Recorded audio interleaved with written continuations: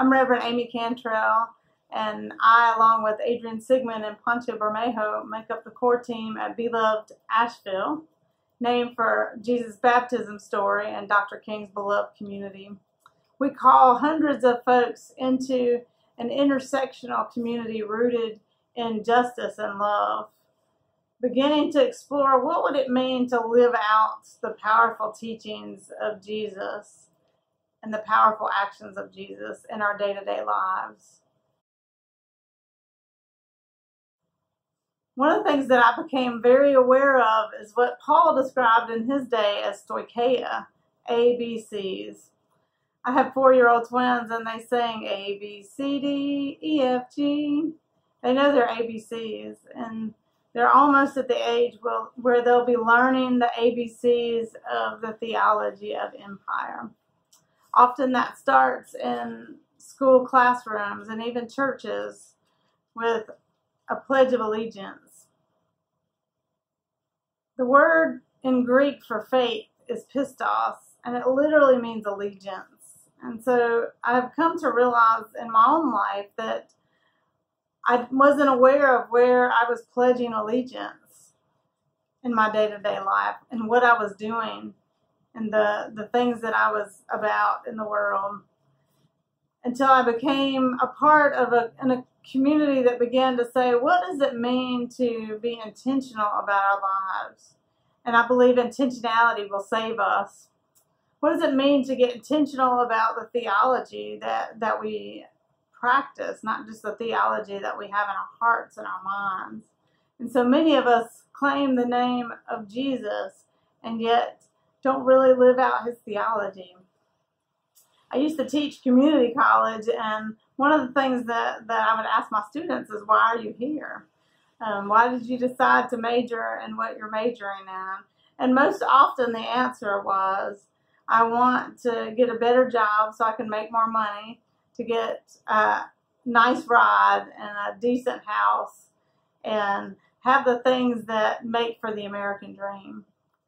It was one of the things that I realized, that most of my students were Christian, and yet they were pursuing the American dream far more than they were pursuing the gospel in their day-to-day lives.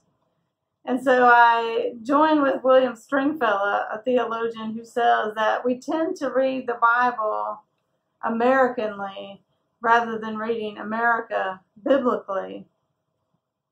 And the more I think about that, the more it's true. That we read the Bible through an American lens, a lens that really is tainted with the theology of empire. And empire really starts with conquest. And we are in a time of revelation right now, I think, in America. Many people are waking up to what some people have known for a very, very long time. That America is foundationed on the horrendous acts of human beings toward one another that represent a deep theology of empire, often in using the name of God to support that theology. So stolen land, the mass genocide or enslavement of people, laws and policies that desecrated the image of God in humanity, and still to this day do that. And so what would it mean to really begin to look at the ways that we, in Lawrence Hill's words, have been miseducated in both our culture and in our churches that too often reflect our own culture? And I find that I can only really understand the ways that I've been miseducated in a true community of faith, a community that begins to say our allegiance might belong to someone else other than the emperor, or other than those who possess the highest offices in the land, or the culture that reigns here. Some years ago, I was in a nursing home, and I was with a choir, and we were singing to the folks there, and we came out of this nursing home in a little town called Canton, not far from here. And I looked across the street, and there was this low-slung concrete block small church. And it happened to be the Church of God, but the G had fallen off, and so it was the Church of Odd. And I realized that I was a card-carrying member of the Church of Odd, or hoped to be. That I hoped that my faith, my theology, my allegiance to Jesus Christ made me deeply peculiar in this culture.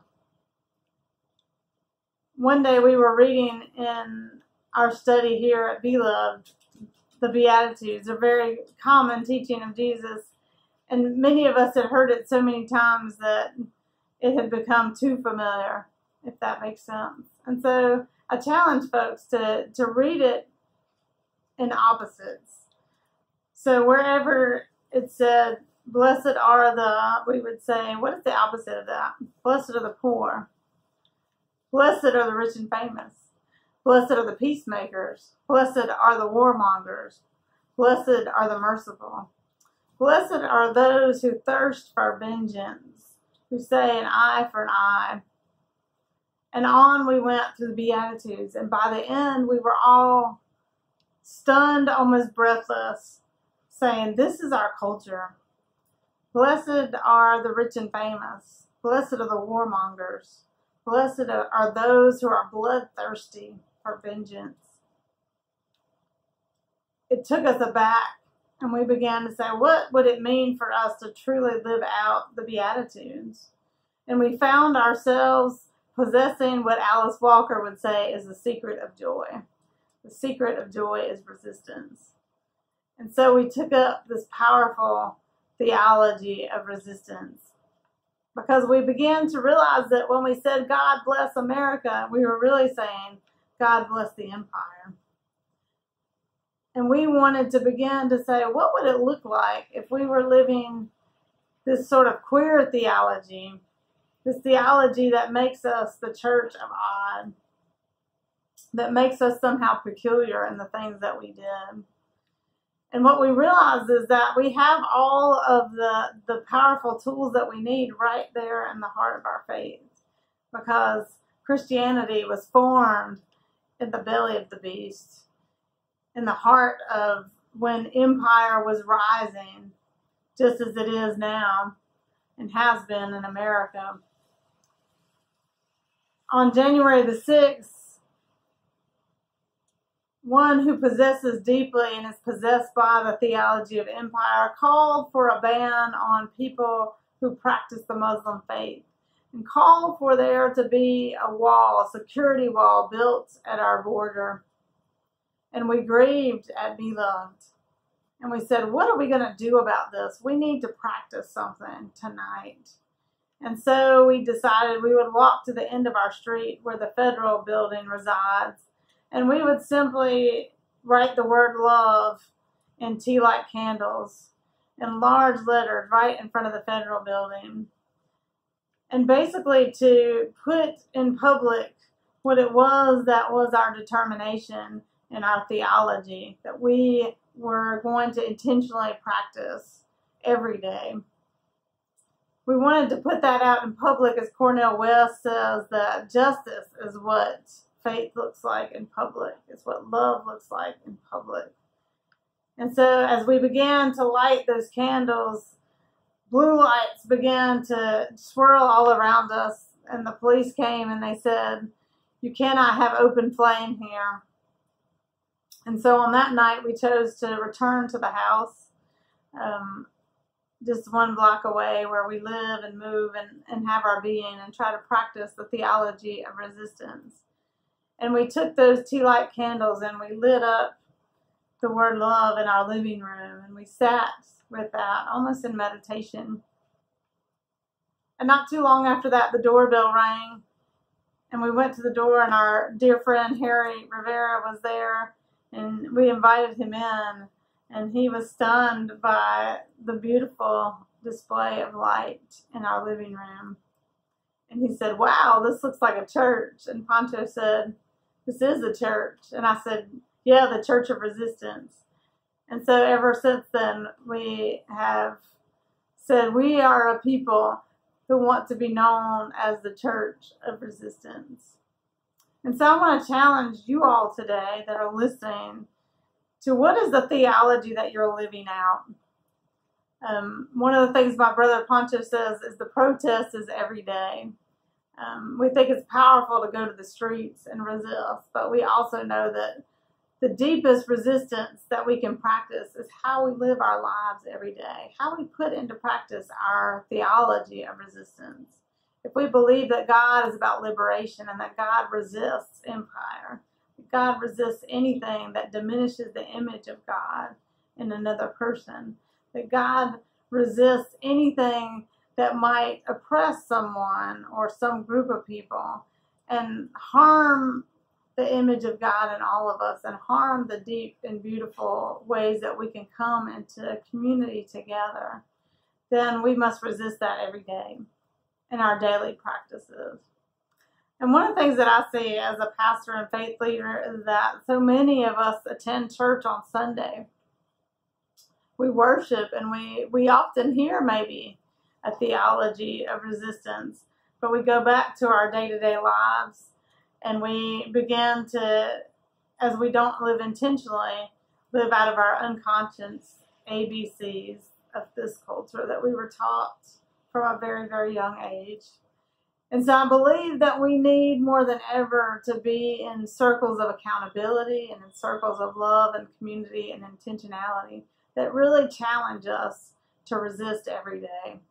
And so what that looks like at BeLoved is that we believe in sanctuary. And so we have created a sanctuary out of our home where we live out safe space for everyone and where we are beginning to develop justice leaders from all walks of life through powerful projects. We are building neighborhood fiestas so we can teach the notion that we must resist and defend our communities wherever we are, and that we as natural leaders in those communities are the ones to share and support the people in our communities, to be the ones we've been waiting for. We are working with a powerful community of people that happen to be homeless here, who have decided to raise their voices as a group called Homeless Boys, and who have formed the first street medic team in the nation to begin to try to cut the risk of death, because we know homeless people here in America are much more likely to die at a young age. In fact, CNN says it's the most fatal condition in the country. And we are ramping up people to begin to look at every part of the ways that we even fund a theology of empire, through calling the police on our siblings of color, and through funding military and police in our federal, state, and city budgets, rather than funding things that make for life. And so I call on all of us to begin to look at how we live out our theology every day.